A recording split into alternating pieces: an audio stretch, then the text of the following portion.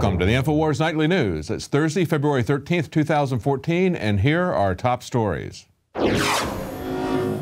Tonight, experts agree TSA scanners can be easily hacked. And Steve Pachinik exposes the spy state. That's next on the INFOWARS Nightly News. And when we take America back, you Nazis are going to prison! And then there was one. We see now bankster-style mergers to create an information monopoly happening here in the U.S. We have, and globally actually, as Kurt Nimmo points out, monopolizing the internet, Comcast gobbles up Time Warner. Now, Comcast is the largest media and communications transnational corporation in the world. And it announced today that it will absorb Time Warner, the world's second largest media and entertainment conglomerate.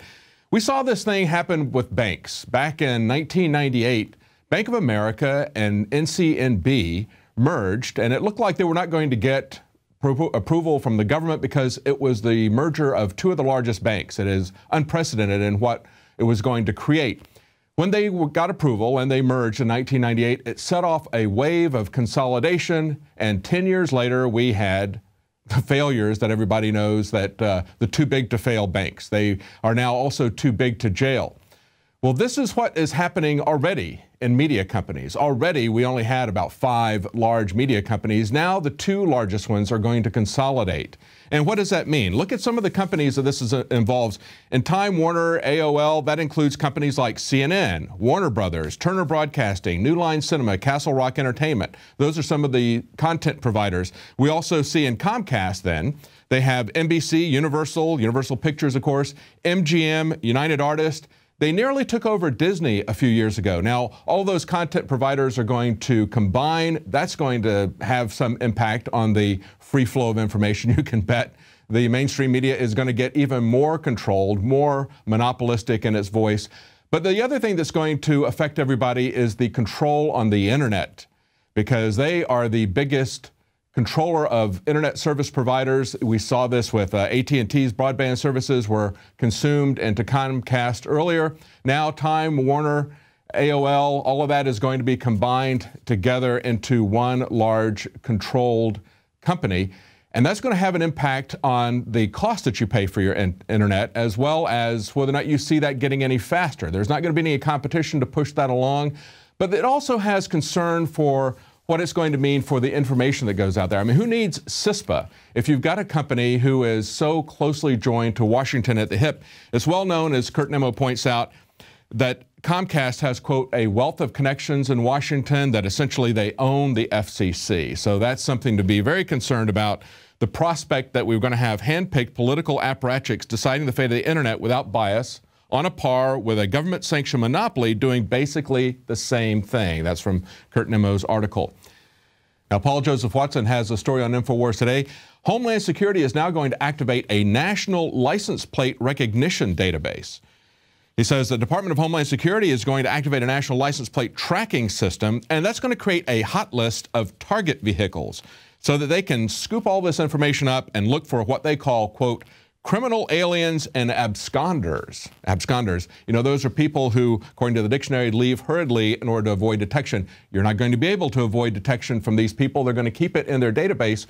But of course, why should we worry about them creating a hot list of target vehicles? Well, we've just seen the government kill a lot of innocent people just this last week with drone strikes that were based on metadata. And of course, your license plate is metadata about you. And the troubling concern about that is not just that they're going to use this in a way to target political activists, but that they're also going to have mistakes with this. Can you imagine, with all the shootings that we've seen of the police, if you're on a hot target list and they pull you over something, they're going to be very trigger happy.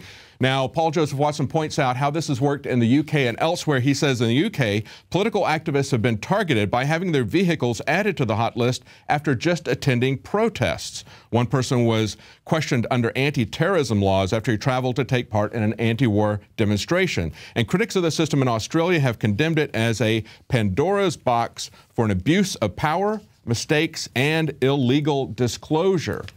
Now, speaking of illegal disclosure, look at this article from Steve Watson. Security experts say that TSA scanners are wide open to hacking. Not only are they ineffective in terms of finding people, we've seen this pointed out by John Corbett when he demonstrated that if you put firearms on the side of you as you go through the scanners, they cannot detect those. And of course, the TSA put a brave face on it, said, well, we're not going to respond to that. But then they started scanning like every fifth person or something. But of course, they know that there is no threat. Their internal documents that were put out on the internet on pacer.gov after John Corbett sued them recently showed unredacted documents, said that the Homeland Security, TSA, said that there was no threat at airports or airplanes. Yet your information, your naked body scans can easily be hacked by somebody into those systems. Now, the article says the supervisor's password screen could be subverted through just a simple SQL injection attack. But of course, remember at the Super Bowl, we just saw recently that the Super Bowl security team, they took a picture of it with the CBS News crew. You could see their password was up on the screen, and that was a major breach of security. But what was also interesting was that their password was just the word welcome, although they got kind of tricky and they changed the E's to 3s. I'm sure that would fool any hacker. And of course, for 20 years, they used 8 zeros as the nuclear football code. Now, in Illinois, electricity customers are going to be forced to buy smart meters.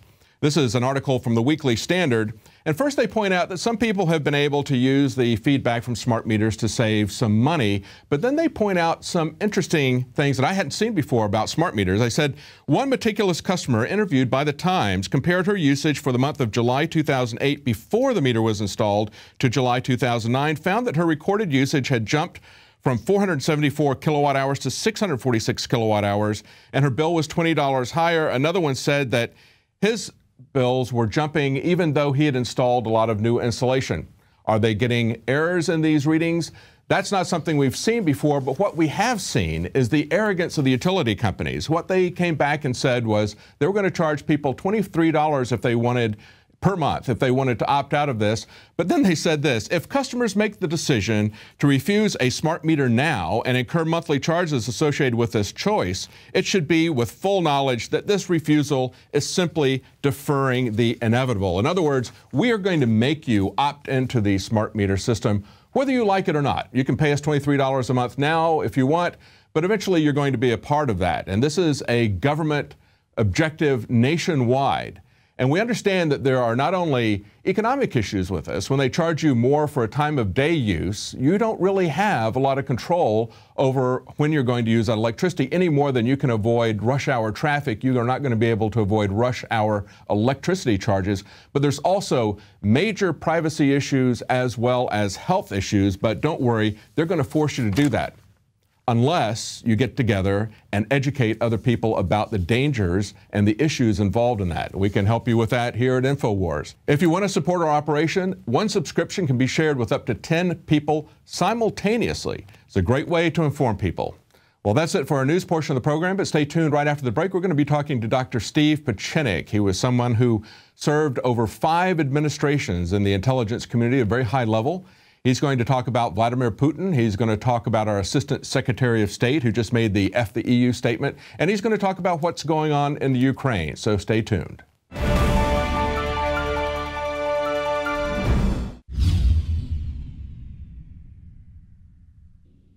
Introducing Pro One. All of your filtration in one system, portable, on the go. No more do you have 2 or 3 filters to just reduce sodium fluoride. You have a system that cuts out the sodium fluoride and up to 95% of hydrofluorosilicic acid. Advanced manufacturing technology combines silver-impregnated white ceramic with new Aquamedics advanced media for removal of fluoride and other heavy metals, all in one filter element. It is the only one that does it, and out of the gates, we have it discounted at 10% off with promo code WATER. This is the only system that in one unit helps reduce or remove pesticides, herbicides, chloramines, ammonia, and chlorine, hydrofluorosilicic acid, the most common form of fluoride not covered by other fluoride filter brands, and sodium hexafluorosilicate. Get your Pro Pure with the new Pro One filter today at InfoWarsStore.com or by calling 888-253-3139.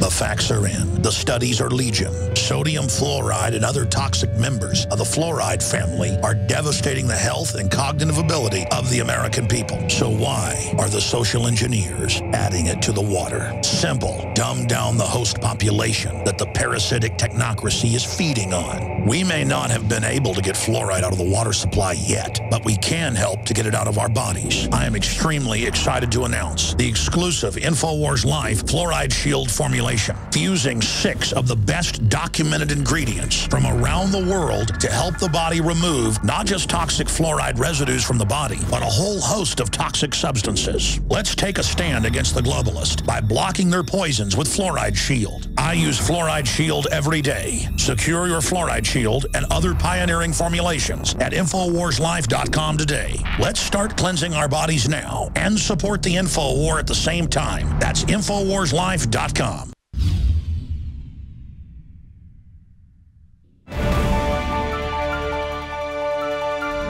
Well, joining us tonight is Dr. Steve Pieczenik. He's one of the world's most experienced international crisis negotiators and hostage negotiators. He's worked for over 20 years in this field for over 5 U.S. administrations. And of course, he's worked with Tom Clancy on a couple of book series, the Tom Clancy Ops Center and NetForce book series. We want to talk to him tonight about his take on the Edward Snowden documents, what he believes is behind this as someone experienced in the intelligence community, as well as what he thinks is going on in the Ukraine. Welcome, Dr. Pieczenik. What's foremost on your mind tonight?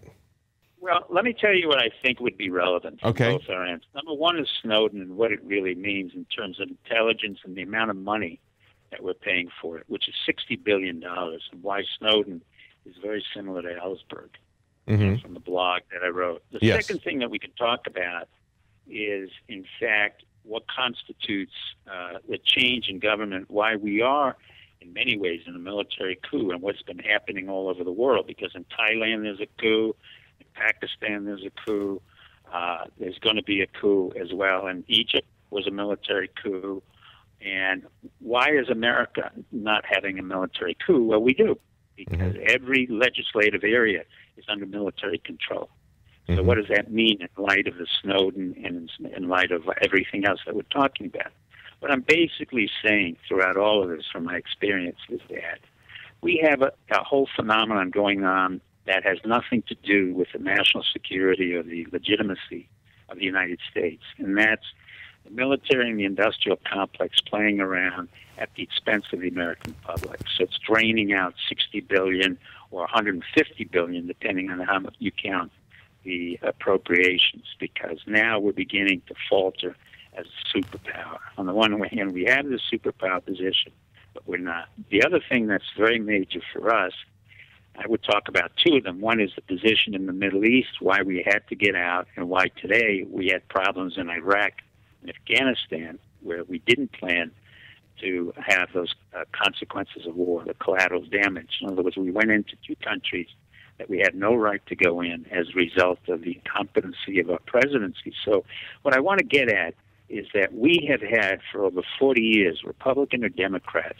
really incompetent presidents who have not really understood of war, the nature of financial restitution, and the nature of what it is that we Americans need to have, which is prosperity, entrepreneurship, and a middle class. It has nothing to do with being Republican or Democrat.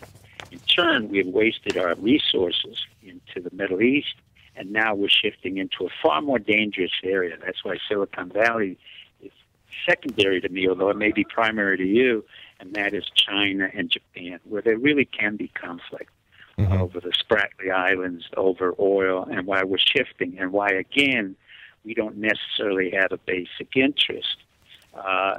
It begins into the nature of, it really gets into the nature of what is America right now, and does it have relevancy to its political system? And the answer is no. Yeah, you wrote in your blog, that's a very good point. You wrote in your blog that the relevance of the intelligence community is much like the military. It's relevant only to itself. You said our military has no need for the U.S., the U.S. has no need for the military, and it's the same way with the civilian military intelligence community. And that's what they feel. They've been very clear to me and to others that